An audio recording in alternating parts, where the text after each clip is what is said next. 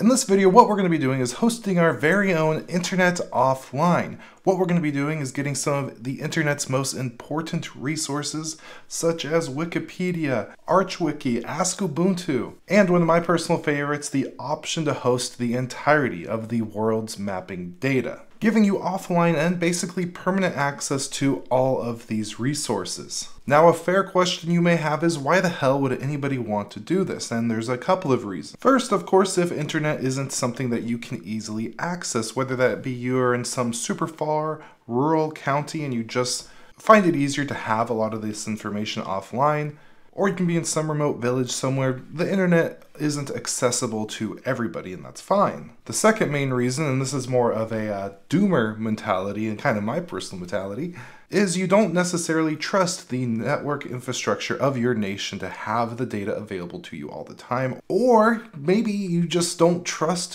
whoever your government happens to be to allow you to have access to all this data. Still, no matter your reason, it's a fun project, it's a cool thing to do, and it's nice to have just on your NAS all that data.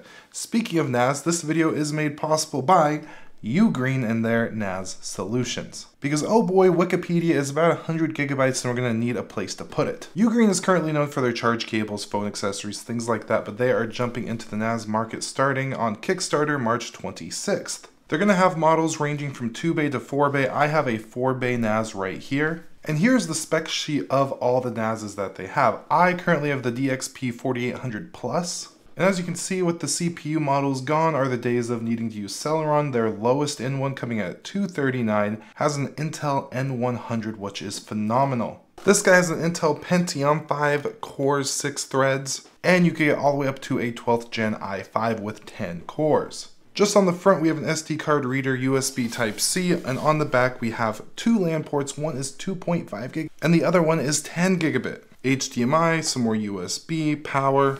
No screws or anything needed, you just pop the hard drive in and then it slides into the NAS.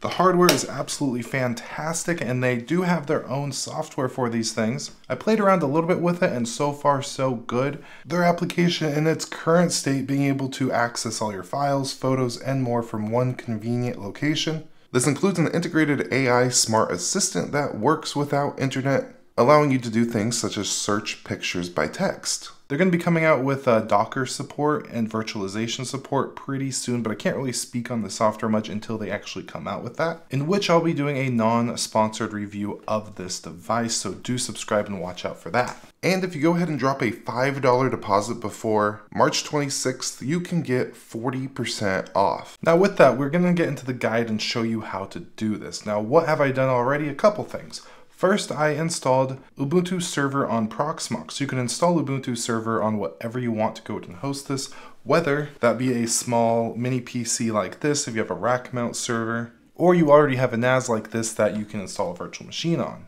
And I will note the software that we're going to be using does have desktop applications, so you don't even necessarily need to host this data on a server, but I think it's a really good idea to do so because if you're in a situation you actually want to use this data, you can have it on your local network and devices can just hook up and see this data just by typing in an IP address instead of having to have all the data locally or even need those desktop applications available. So what have I done? I've installed Ubuntu Server, I updated it, and then I used the convenient script from Docker to get that installed. We are going to be doing this with Docker. And then what I did, because this Proxmox virtual machine, I only gave 128 gigabytes. So I actually linked up to a NAS I already have up and running. Because I already have a bunch of ZIM files on that, they take up a whole bunch of space depending on what you actually want to store. And I simply did that by first installing CIF utils.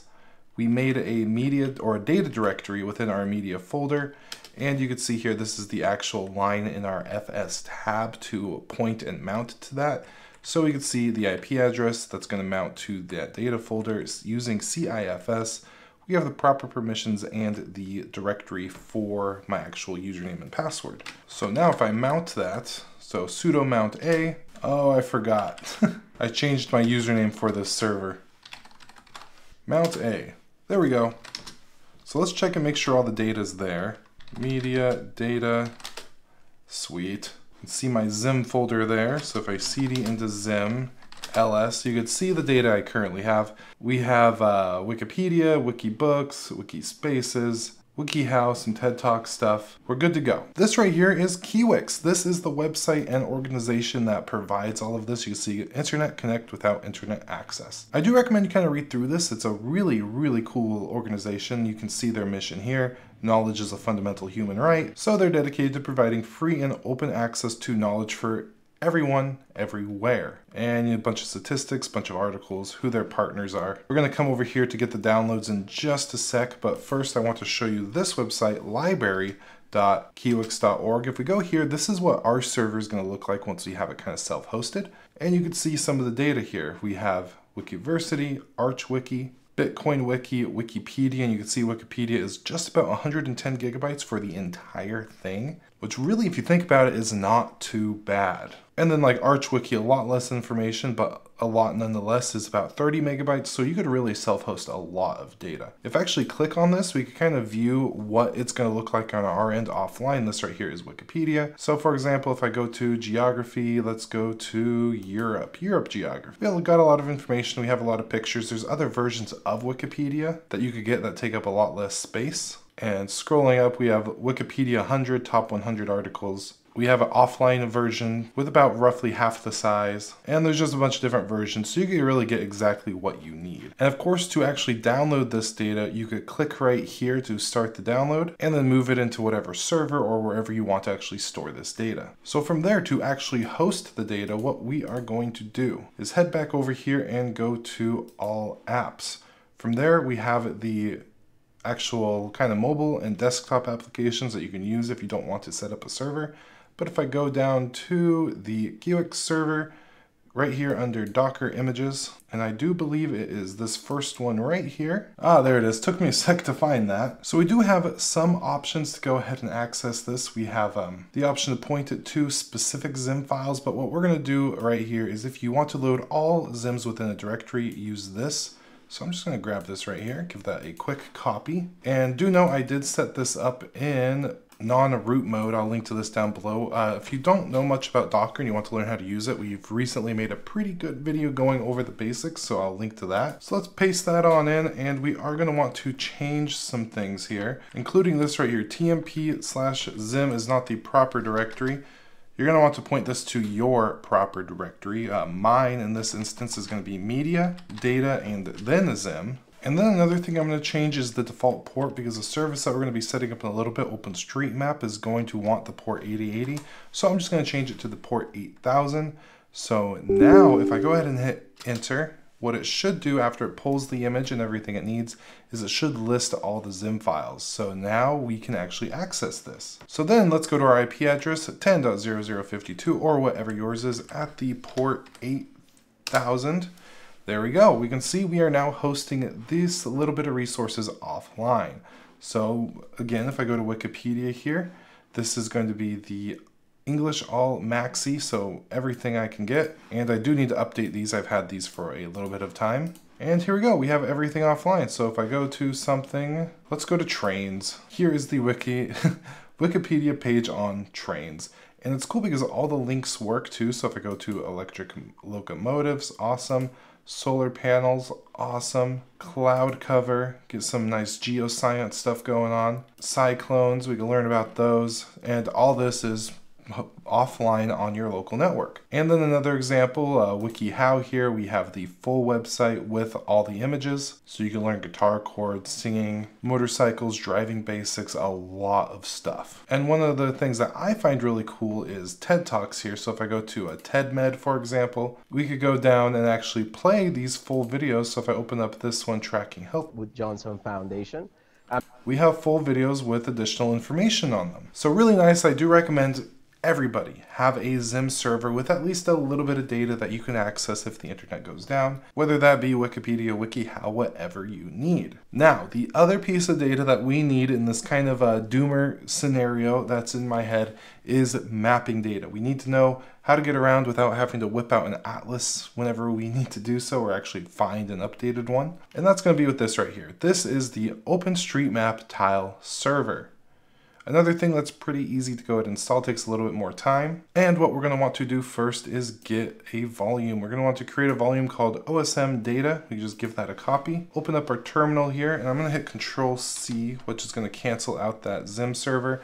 If I wanted to run this, I would just go ahead and run it in -D for detached mode, and I think that would work. There we go. So now our Zim server is still running in the background. But what we want to do is create the data for our mapping stuff. So let's create that volume, and depending on the data you grab, this will take up a lot of space. So do keep note of that, and if you need to create this volume on a network share or something, I'll leave to some documentation on how to do that. But if you're only just grabbing like a specific region, it should only be a couple gigabytes. And speaking of, this right here is the website that I've been pulling the data from. There are other websites that you can use, but this one is really good. It is the OpenStreetMap data extracts. Now, here we have regions and we have all the files that we're going to need, and we can see when we hover over these data or the specific data, it shows us the region. Now, for me, let's go North America here. Within North America, you could either get the entire continent if you would like to, or you could get specific data sets or subregions. For example, we have a US Midwest, so I could get the US West, and we have all the data sizes here. So US Pacific, for example, is not going to be a lot of data, and you can see over here, if I hover over it, what exactly it's going to be. It looks like Alaska and some of the islands. And I do believe if we click on like United States of America, we could go down to state specific or specific data if we would like to, which I think I'm going to do because I did the whole like western region of the United States when I was testing this, and it took a long time to process. I mean, the download probably took like 5 minutes, and it probably took like an hour and a half to process the data into that volume that we created. In this case, I'm going to grab Washington. So if we click on Washington, it gives us some more formats, including the commonly used formats. And in this case, we're going to be paying attention to the PBF as well as this poly file here. So going over here, there's a lot of information on how to set this up. There's a lot of different ways to do it, and a lot of different ways to use like alternative styles and things like that. But just for our use case here, what we're going to do is this command. This is letting the container download the file. You can just download it yourself and point to the file and have it do it locally, but I mean, we might as well do this. So let's copy that, open up our terminal here and paste it on in. So we have the downloads right here. So we're going to need to change these URLs to what we're actually going to be using. So this one is going to be the PBF file. So let's head back over here. I'm going to right click, copy this link, and then drop it in here. And then we're going to get the poly link. So let's get rid of that. And then let's copy this poly link, open up our terminal, paste that in, and there we go. So essentially what this command is doing is it's going to download both of these files that we need. It's going to mount the volume here inside of itself as a database, and then it's going to download, import, and process the data. So, and you can see here, it is going to be doing this with Postgres, if you were curious. So let's hit enter. It's first going to pull the image and then begin downloading and importing that data. And there it goes. It's starting the Postgres database, downloading everything that we need. It's going pretty quick. Again, I picked a single state of the United States instead of half the country like I did last time. And of course, pull what you think you might need. So there we go. We can see it's now processing. Now I'm going to give it probably like 10-20 minutes based on the hour and a half it took for half the country. Should be done fairly soon. All right, it's done. So now that the data is imported, we actually need to launch the server so we can access that data. And to do this, it's going to be right under here. I'm pretty sure it's this one right here, the very first one under connecting to Postgres. So let's give that a copy, pop that on in there. And I don't think we have to make any changes. We have the connection to the database. We have it on the port 8080. Now, it does take a sec, so do give it some time. So for example, if I go over here to the port 8080, we can see the tile server is running, but it's still kind of loading up some of that data for us. If I go ahead over to Washington State, zoom in a bit, you can see we have the data. Let's zoom into my teeny tiny hometown of Yakult, Washington. Again, this is the first time it's loading and rendering out, so it's gonna take a little bit of time. There it is, Yakult, Washington. I went to this school right here for kindergarten and second grade, I believe. But yeah, we have all the data, and I'm pretty sure that you can use like various mobile applications or even desktop applications to connect to your very own server and then use like GPS navigation and things like that. Well, not really GPS, but navigation. Do like some good old MapQuest direction printouts. That's if for some reason that GPS was down. Dun dun dun. But regardless, that is how you create your very own internet offline. We have access to a bunch of data, very critical information. Pair this up with your Plex to replace streaming services, or Jellyfin, whatever you happen to be using, and all your other stuff you have running in the home lab, and you don't need the internet. You don't need, but it's good to have.